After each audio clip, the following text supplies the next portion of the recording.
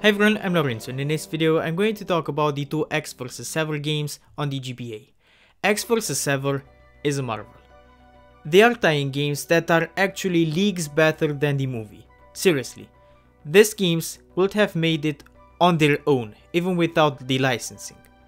The movie really was crap. It's one of those rare movies that seems to be universally hated by how boring it is. The story in the games doesn't have to do anything with the plot of the movie. In fact, the game came out before the release of the movie, but it had some inspiration from the movie script. And the second one is a sequel after the first game. So the movie was so bad it didn't have a sequel, but the game was so good it spawned a sequel. That's rare. The game is a series of first-person shooter levels split by text-based parts, and the games are top-notch. Graphically, they are one of the best looking games on the GBA. They even have attention to detail, like chairs moving when you shoot at them. The only downside to the games are the controls, which feel retro and clunky.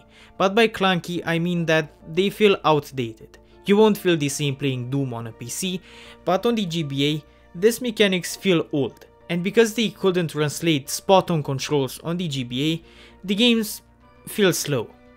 Because it's more finicky to aim and move on the tiny GBA than on a PC with keyboard and mouse. But this will be the only downside. In rest, the games are impressive. So while they aren't masterpieces for the fun factor they offer, they are masterpieces for what the developers managed to pull off.